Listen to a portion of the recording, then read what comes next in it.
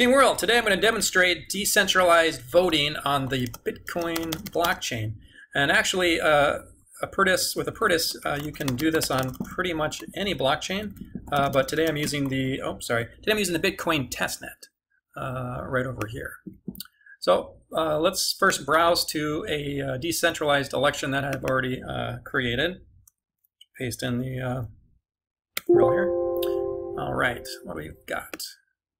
Who should be the next president of the USA? So as you can see, I've already created, I've created a United States 2016 election, but I included some candidates that, I included all the candidates that I could find that are currently votable throughout the states: Donald Trump, Gary Johnson, Hillary Clinton, and Jill Stein. I also included a blank space for write-in candidates. And if you look to the right, you can see that there's already been some votes cast since I etched this election. And this election was etched just a few moments ago. So I've been doing some testing. In order to cast your vote on a decentralized election using Apertus, you basically browse to it and then select your option. I'm going to select Jill Stein. And when you select an option, you can notice that it created a script down here on the bottom. You will have to copy the script and paste it into the Apertus message window in order to cast a vote. So currently this page here is a web page, and this space over here in Apertus is actually a Windows form, and there is no communication between the two at this point. We are in the process of converting Apertus into more of a web-delivered application, and when that's complete, there will be no barrier here between Windows Form and web, and this will happen a bit more streamlined. But for now, you do have to copy and paste it out. So I've created the script, I've pasted it, and if you look at the script, you'll notice that really all it is two Bitcoin test addresses. And also, so let's click on some of these other ones. Donald Trump, if you look, has the same address here, but it's a different address here. So the top address is actually associated with the question that you are answering, and then the bottom address is actually is how you are answering it. And you could, in this scenario, it only actually allows you to pick one. But you could, for instance, if I wanted to vote for Jill Stein and Hillary Clinton, I could copy them both, and this would actually place two votes. Now, this particular election that I created is wide open, meaning that I haven't put any restrictions on who can vote, so it really wouldn't work properly for a national election.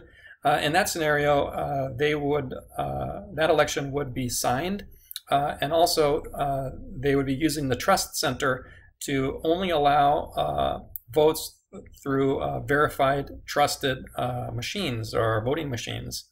But for this scenario, we're just allowing anyone to vote. Anyone that has Bitcoin testnet coins can participate. All right, so I have copied that script into the message window, and now I want to vote, and you'll notice I'm voting for both Hillary Clinton and Jill Stein. So if this works properly, this should increment to 4, and this should increment to 13. By default, when I etch something, this information wouldn't normally show up for me. But so if I want the poll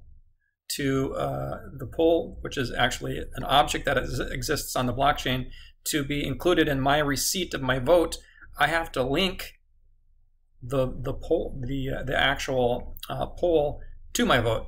And to do that, basically you just have to click the link button over here.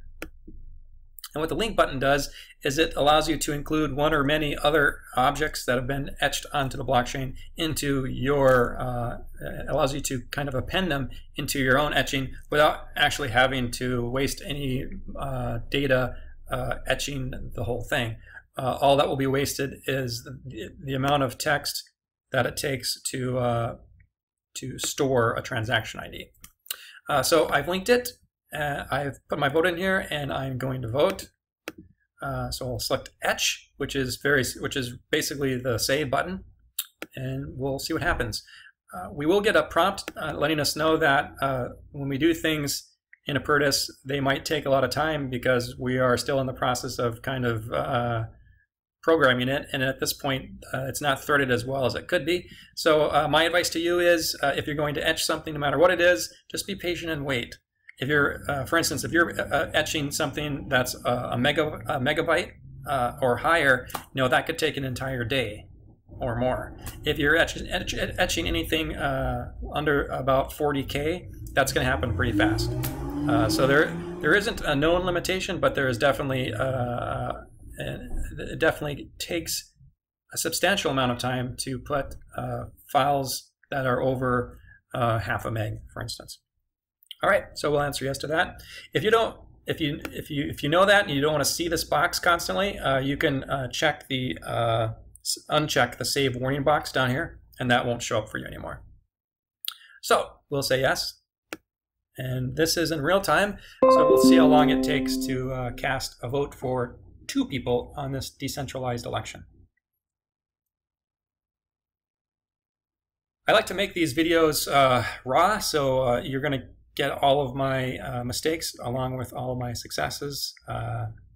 So just bear with me here.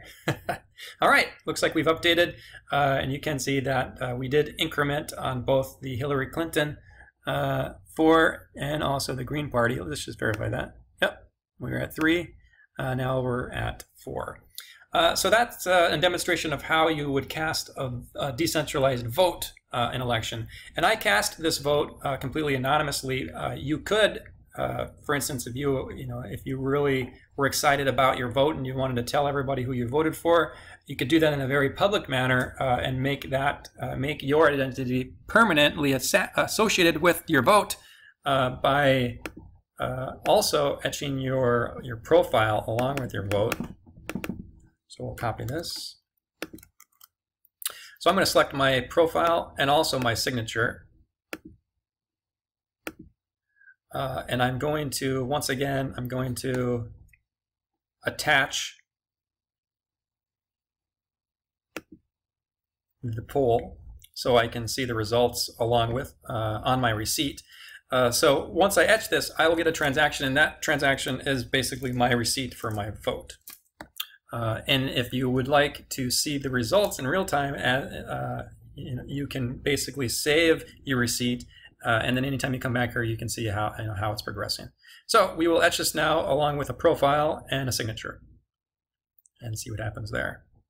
Another feature that I can use, which will prevent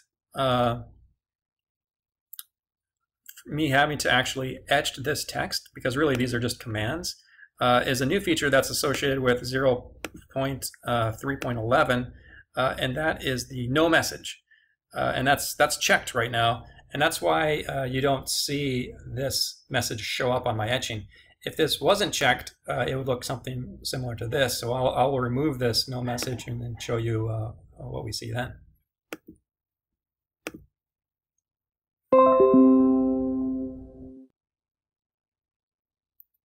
And again, this is etching my profile. It's also signing my transaction.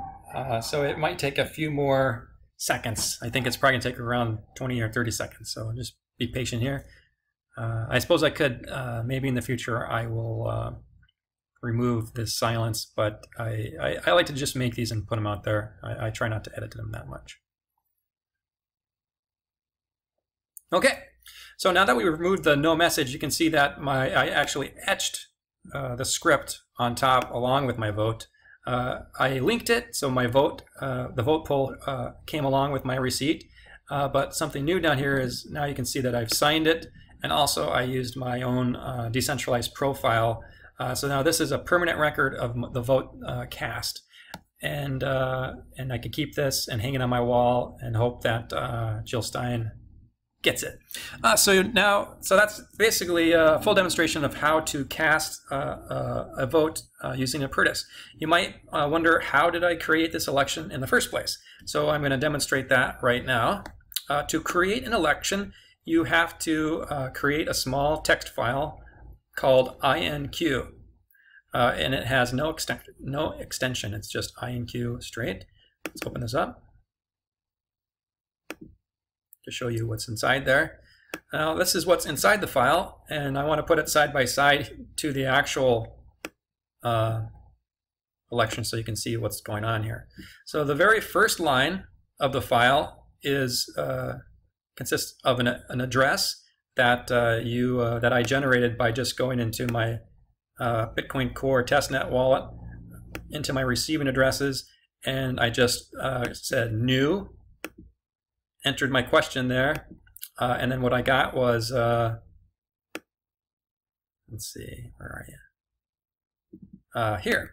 Here's the address that was created for me by that. So I copied that address over into this text file after I created the question. And similarly, to put the proposed answers of a poll, you would create additional addresses for each answer that you would like to give the people who are taking the poll or election. And then to the right of the equal sign, you would put the free text of that answer. And that's really all there is to it. To create the write-in on the bottom, which I can demonstrate a write-in next, you basically put in an address and equals, and then just leave it blank.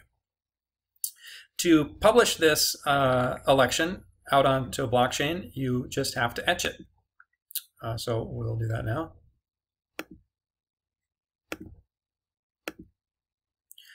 Now, if this was a real election, you would want to sign this because signing your etching allows the end user, the people who are going to be interacting with it later, it allows them to start to establish you as a trusted partner. So as you begin signing more and more things, if someone trusts you, they can trust your signature, and then when they come to this transaction ID, the poll will show unfiltered. If you etch this without signing it, it's going to look something more like this to the end user.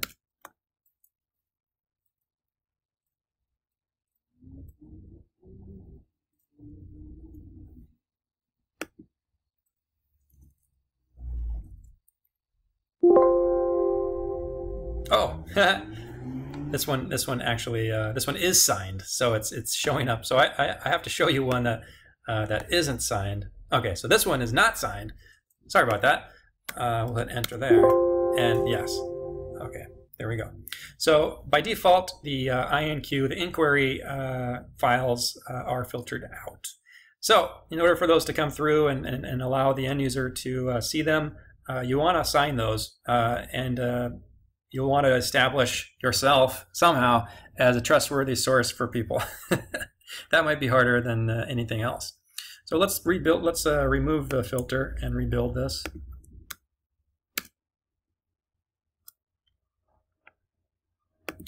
And we're going to put a brand new one in here.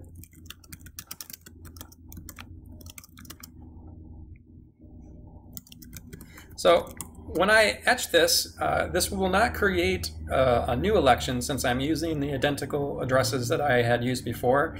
It really will just create a new placeholder for a view into the results of that election. However, if I was to use different addresses, then I would actually be creating an entire new election. So once I etch this, it's going to look pretty much identical to what you see now. Actually, I'll change this a little bit so you can believe me. Let's change the text. Let's see, Donald, Duck, Gary,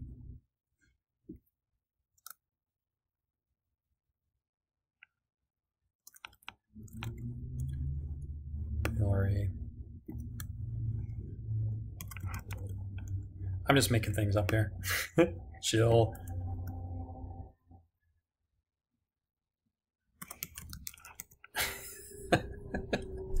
Okay, so I've changed the text on this so you can kind of get an understanding of what's happening. The filter is unchecked. This is actually it's a new view of the election because it's gonna give me the same data back. However, it's gonna be different text. So let's try that.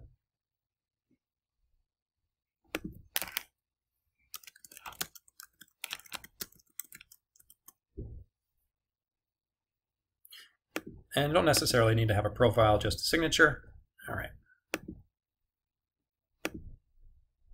Let's see how long this takes.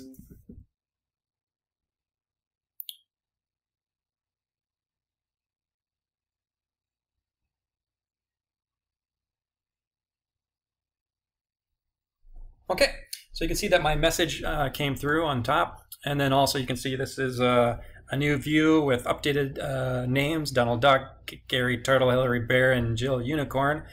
So there you go. That's kind of a demonstration on how simple it is to create an election and also to participate in decentralized elections using the Apertus client. In a national election, the trust center would be used heavily to weed out votes that weren't authenticated. So, for instance, at your polling place, you would walk in. There would be a human there who would verify that that you're eligible to vote, and then you would walk to a machine that is already configured with a trusted signature in order to cast a vote. And then you would vote on that machine, and only that machine's votes would be counted. If other people were to find the appropriate addresses to cast a vote and just cast it themselves, they would just be filtered out during the overall totaling of the vote by the election officials. So even as is, it's a bit clunky, and it probably wouldn't scale to the full United States election yet. But certainly, as it is in its current state, this could be used, definitely could be used by Congress to record their votes on topics. One also interesting feature with Apertus is that not only can you cast a vote, but you could also cast the reason of why you voted along with it. And I think that especially in Congress, this might be a nice feature, because they could embed the reason for their vote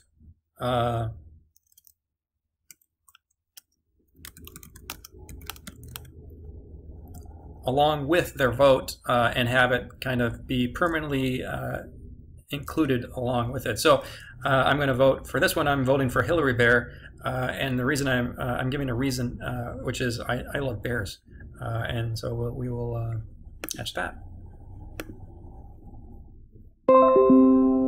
Similar to a text, you could also attach full images, documents, videos. You could attach anything that you would like to with this vote and make it permanently associated into the future. So I hope you enjoyed this quick demonstration of decentralized voting using Apertus.